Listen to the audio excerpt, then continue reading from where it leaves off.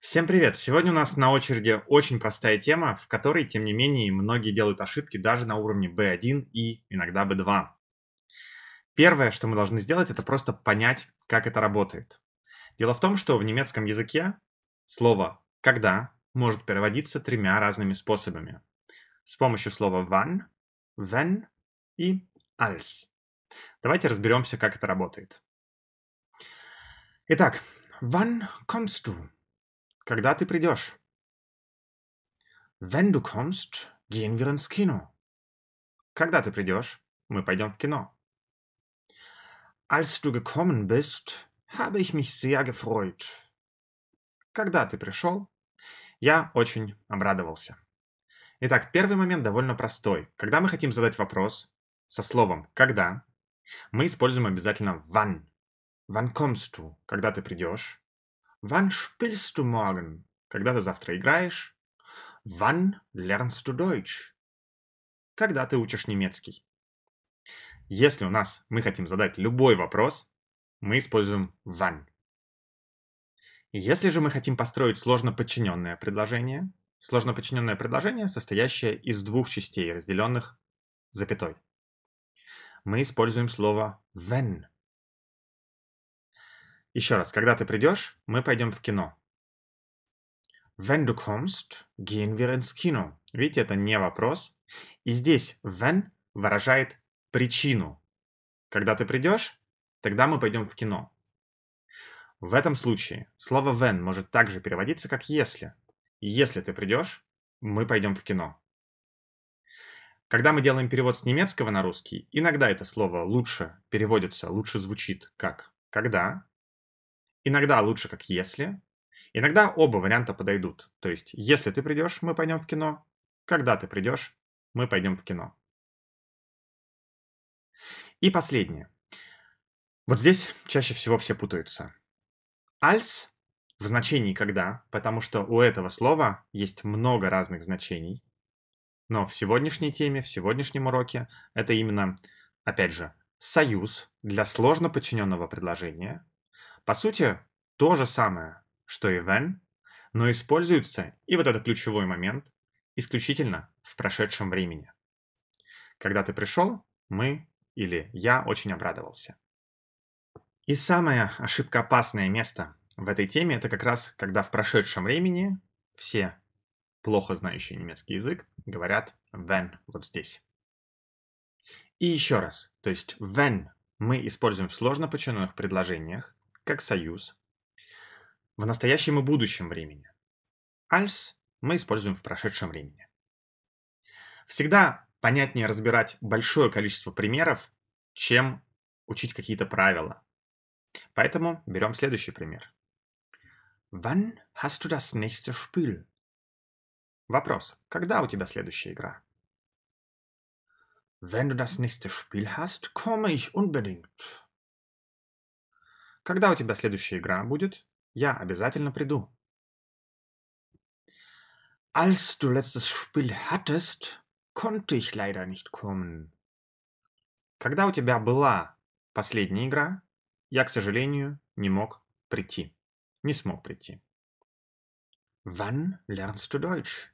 Когда ты учишь немецкий? Wenn du Deutsch lernst, sollst du ganz aufmerksam sein. Когда ты учишь немецкий, ты должен быть очень внимательным. Als du Deutsch gelernt hast, warst du immer sehr müde. Когда ты учил немецкий, ты всегда был очень усталым. Wann besuchst du mich? Когда ты меня посетишь? Вопрос. Сложно подчиненное предложение. Wenn du mich besuchst, zeige ich dir gerne meine Stadt. Когда ты меня посетишь, я тебе с удовольствием покажу мой город. И здесь, кстати, очень хорошо подойдет перевод «если». Если ты меня посетишь, я покажу тебе с удовольствием мой город. Как же переводить правильно? На самом деле, всегда контекст решает. И как переводчик, когда я работаю переводчиком, я вслушиваюсь в общую суть текста и подбираю, как правило, это уже на автомате, на опыте происходит более подходящий перевод. Если или когда. И, соответственно, прошедшее время. Als du mich besucht hast, habe ich dir meine Stadt gezeigt. Когда ты меня посетил, я тебе показал мой город. Сейчас хотел бы спросить вас, есть ли вопросы или все понятно? Если есть вопросы, также спрашивайте в комментариях, я всегда на них отвечаю.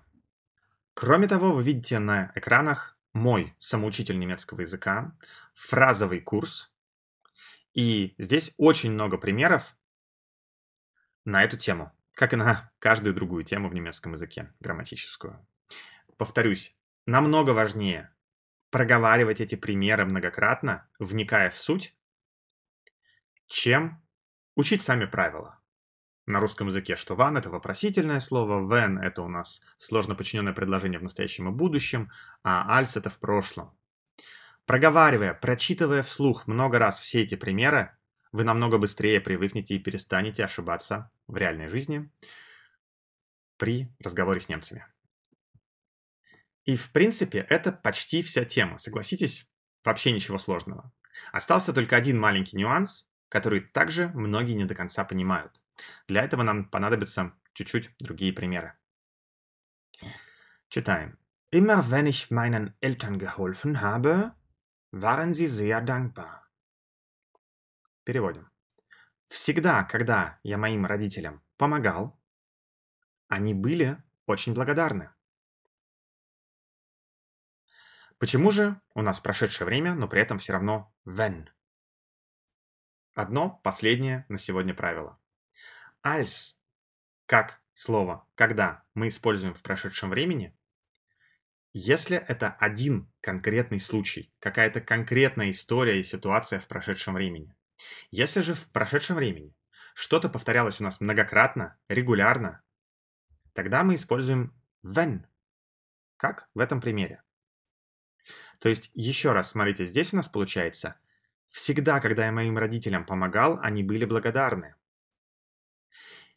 Помогал уже как бы подразумевает, что это много раз происходило. Но и слово «всегда», когда тоже нам об этом довольно точно говорит. Как сказать, когда я помог моим родителям, они были благодарны? Подумайте. Это будет звучать Als ich meinen Eltern geholfen habe, waren sie sehr dankbar. И вот в этом моменте тоже люблю я объяснять такую вещь. В каждом языке есть свои особенности, которые иностранцу понять довольно тяжело. И в русском языке у нас тоже это выражается. Смотрите, когда я помог моим родителям, это конкретная история, конкретный случай в прошедшем времени. Один. Когда я помог. Но когда я помогал моим родителям, это уже мы сразу понимаем, что случалось, происходило много раз. В немецком языке помог, помогал, и то это глагол помочь в прошедшем времени, никак между собой не различается, будет geholfen habe. Но в немецком языке зато другое слово wenn als используется. Надеюсь, сейчас вам все это понятно. Берем следующий пример. Jedes Mal, wenn ich nach Deutschland gefahren bin, habe ich viel Deutsch gesprochen. Каждый раз, когда я ездил в Германию, я много говорил по-немецки. Как сказать, когда я был в Германии в прошлом году, я много говорил по-немецки. И правильный вариант, это конкретная ситуация в прошлом году, будет звучать так. Als ich letztes Jahr in Deutschland war, habe ich viel Deutsch gesprochen. Следующий пример. Immer wenn das Wetter gut war, sind wir spazieren gegangen. Всегда, когда погода хорошей была, мы ходили гулять.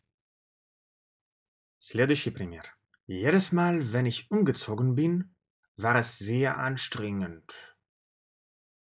Каждый раз, когда я переезжал, было все очень напряжно. Если же мы хотим сказать про конкретный переезд в прошедшем времени, например, в прошлом году. Когда я в прошлом году переехал, было очень напряжно. Вместо jedes Mal wenn мы говорим als ich letztes Jahr umgezogen bin, war es sehr anstrengend.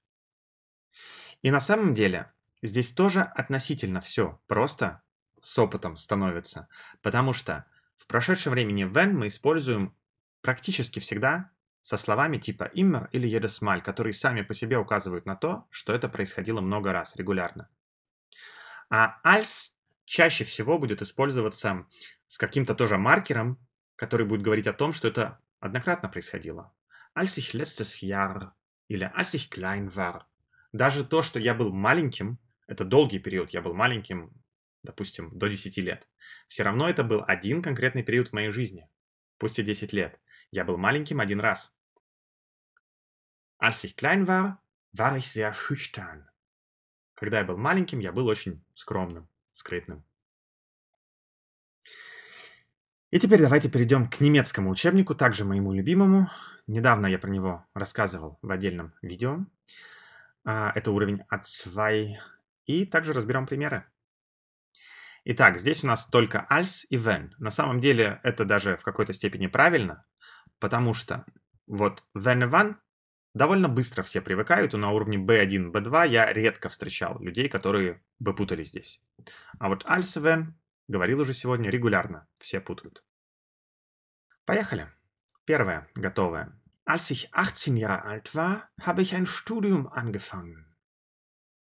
Когда мне было 18 лет, я начал обучение в университете. Что мы можем здесь сделать? Многие из вас, опять же, кто давно меня смотрит, знают упражнения языковые гаммы. Всегда, когда у нас есть лицо ich или du, мы можем менять лицо. Соответственно, будет меняться форма глагола. В остальном все будет то же самое. Берем это предложение, запоминаем его, тренируем свою оперативную память и ведем по таблице. Als du 18 Jahre alt warst, hast du ein Studium angefangen. Als er 18 Jahre alt war, hat er ein Studium angefangen. Als sie 18 Jahre alt war, hat sie ein Studium angefangen. Als wir 18 Jahre alt waren, haben wir ein Studium angefangen. И так далее, по всем лицам в немецком языке.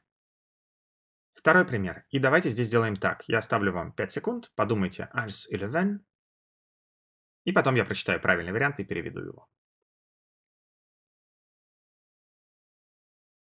Ich habe immer gearbeitet, wenn ich Semesterferien hatte. Я всегда работал, когда у меня были семестровые каникулы. Каникулы в университете. Вот оно слово immer говорит о том, что это было регулярно, значит wenn. Далее. Думаем.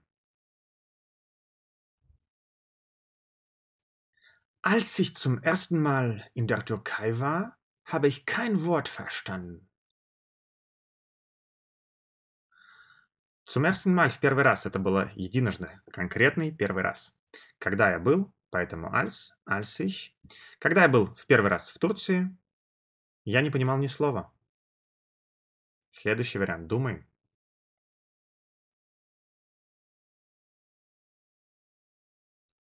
Als ich mit dem Studium fertig war, habe ich eine große Weltreise gemacht.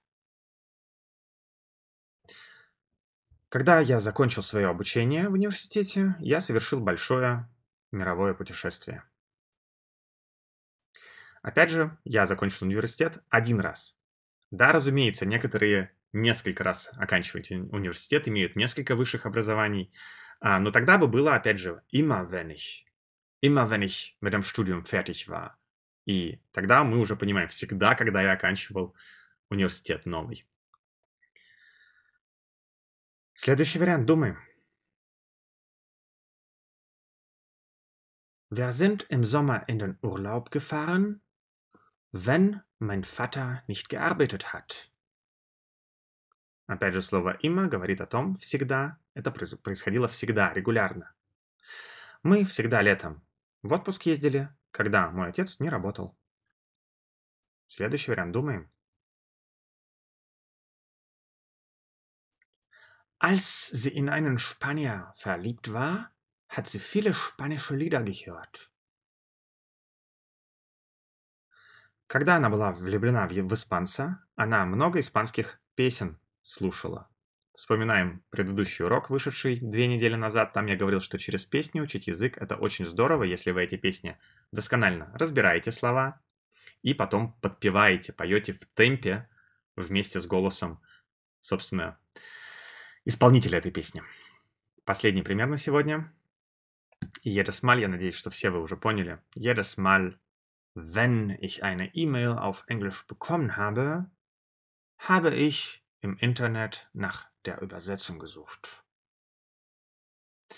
Каждый раз, когда я e-mail на английском получал, я искал в интернете перевод. Получал, а если мы скажем, когда я получил письмо на английском, я искал перевод в интернете, то будет, соответственно, без jedes Mal и будет als ich eine E-Mail auf Englisch bekommen habe, habe ich im Internet nach der Übersetzung gesucht. Вот, в принципе, и все. И, как всегда, мне остается только сказать, что каждая тема в немецком языке по отдельности, если вы посмотрите мое объяснение, как сегодня, я надеюсь, что будет вам абсолютно понятно. Ничего сложного нет в каждой отдельной теме. Сложность состоит только в том, что вы не можете все это произносить, говорить на автоматизме, потому что на большинстве курсов, да и большинство репетиторов, вы идете вперед очень быстро, проходите новые темы, не отработав по-настоящему хорошо предыдущую тему. И если вы хотите заговорить по-настоящему, не торопитесь никуда, отрабатывайте по сотни раз одни и те же предложения, проговаривайте их, ведите их по упражнению языковые гаммы. Опять же, отдельное видео, кто не видел, на этом канале есть языковые гаммы. И все получится. Увидимся скоро. Пока.